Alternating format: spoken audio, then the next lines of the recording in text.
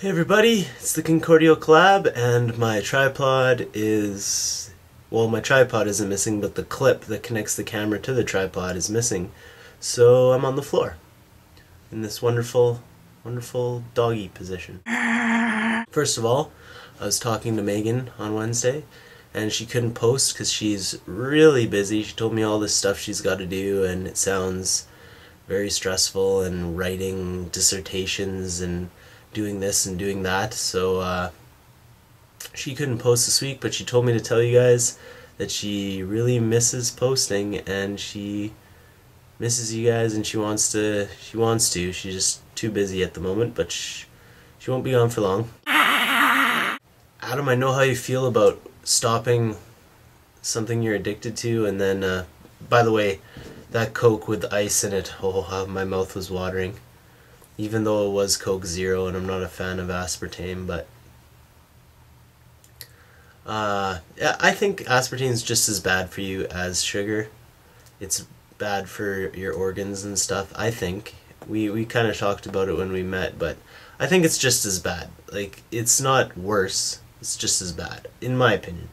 But anyhow, I don't like it. I'm not drinking any of it, but I still.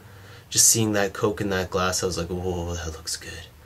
But anyhow, I know what you mean with because when I think about quitting smoking, my life, it's like, well, I have to live, I have to do things. I can't just lay in bed and just sweat and like the guy in Trainspotting and sweat it out or whatever.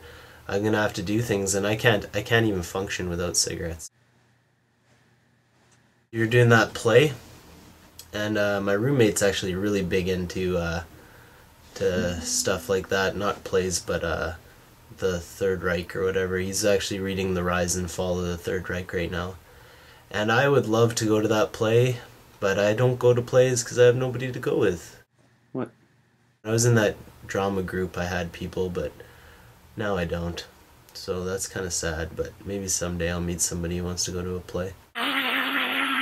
Glad I could make you guys laugh. I'm glad you guys laughed at my video. That was good. Melanie, I'm sorry I'm not making this one very funny.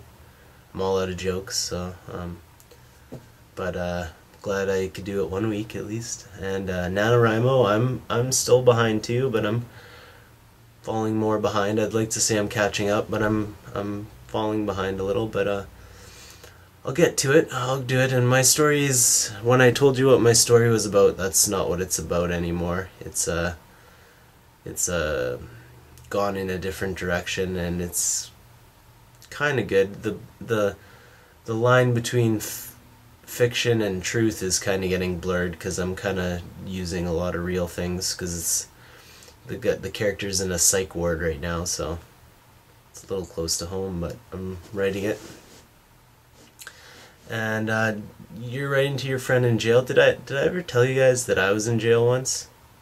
I was in jail once. If you guys want to hear that story, just let me know, and I'll tell you a crazy story about the time I was in jail. Drinking, Melanie, that's a really, you guys are at a disadvantage because you have a higher age limit. So like around here we start drinking around 12, 13 years old, and then by the time we get to 18 we're ready to drink, but then by the time we're 21 we're pros. And you guys, by the time you're 21, you're about at the 18 level. And when at 18, I did a lot of stupid things when I was 18. Like, I used to be a terrible drunk, but now I'm not as bad. But I can still do some stupid things.